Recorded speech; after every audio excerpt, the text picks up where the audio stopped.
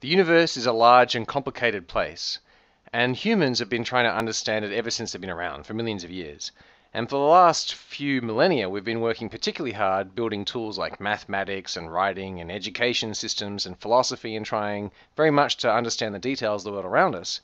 But things changed a few centuries ago with the advent of science, and the difference between science and the other attempts to understand the universe is that in science we try and follow evidence. We don't follow authority, what people think. We go out and look. If we have an idea, we examine the evidence.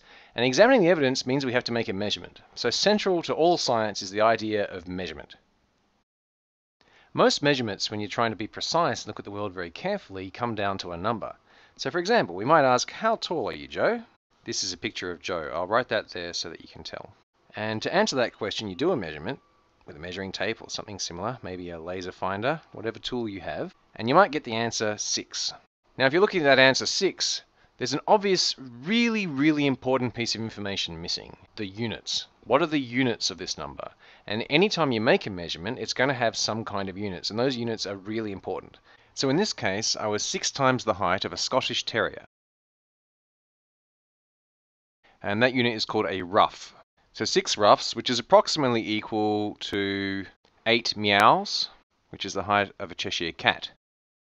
Now I must admit that ruffs and meows are fairly unusual units of length. In fact, I kinda just made them up.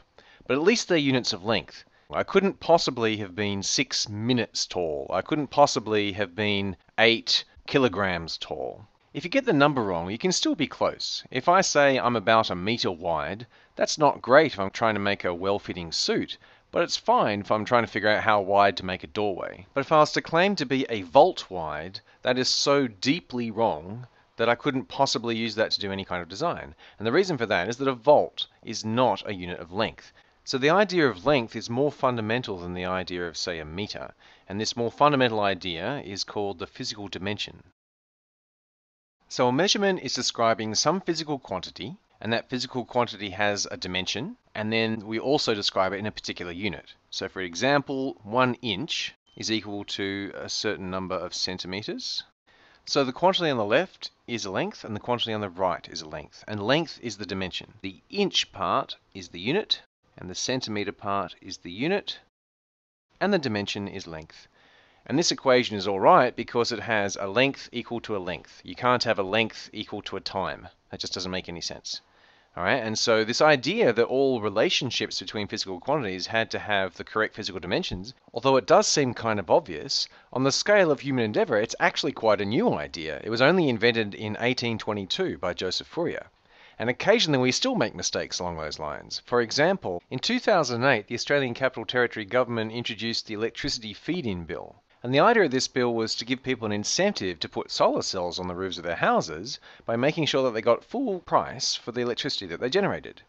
But in order to not distort the market commercially, they put a cap on how many solar panels you could put on your roof and said that households would only get the full price if they had up to 10 kilowatt hours of generating capacity on their roof. The problem? A kilowatt hour is not a unit of power. It's a unit of energy. So power is defined as a certain amount of energy per unit time. And for a bunch of solar cells on a roof, a kilowatt is a very reasonable choice for a unit of power. And a typical solar installation on a roof might have something between 2 to 8 kilowatts of capacity. In other words, under full sunshine, you'd expect 2 to 8 kilowatts of electricity to be generated. And so this legislation was probably meant to say that you get full price electricity provided your total capacity was at or below 10 kilowatts. But it's not really the done thing to just kind of assume that when people write things in legislation, they probably meant something else, and so we'll go with that. And so this is a real problem.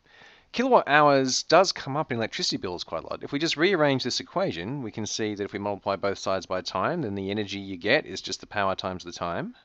And just as kilowatts is a reasonable unit for power coming off a roof, and hour is a reasonable unit of time, it turns out that the kilowatt hour is the unit of energy that electricity companies use to bill us. And so, for example, you might spend 20 cents per kilowatt hour for your electricity.